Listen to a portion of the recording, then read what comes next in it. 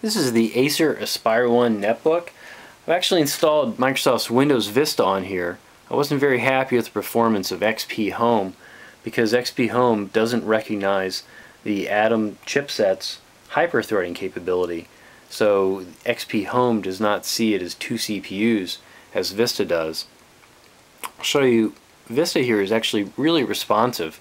Even though this machine only has 1 gig of RAM, it loads up things very well. Go into full screen mode there.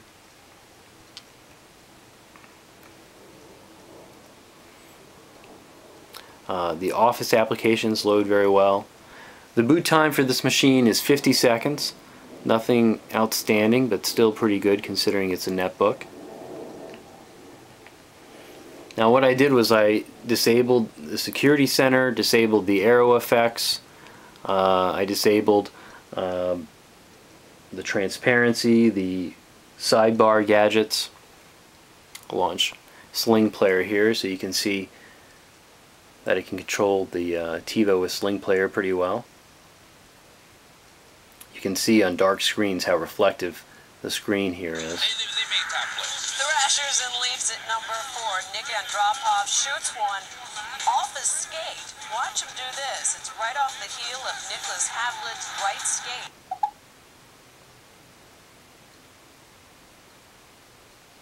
Syracuse and Kansas, Sean Collins. So the Sling Player works very well on the Acer through Windows Vista here.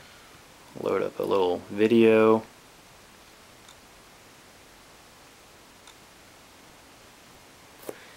These videos are very fluid, doesn't have any problems running them.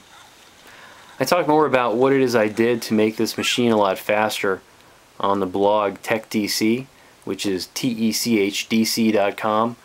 One of the things that I did was I installed a ReadyBoost drive, and it's an standard SD card, and you just put it in a Vista, and it asks you if you want it to be seen as a ReadyBoost drive, which improves the read performance on random access reads. It's just a 2 GB card that I stuck in there, and luckily the Acer Aspire 1 has 2 SD slots, and the SD slot on the left here puts it in so it's completely flush with the device. So not a huge performance increase from that, but it does make it seem certainly a bit snappier. So that's been my review for the Acer Aspire 1 netbook running Microsoft's Windows Vista.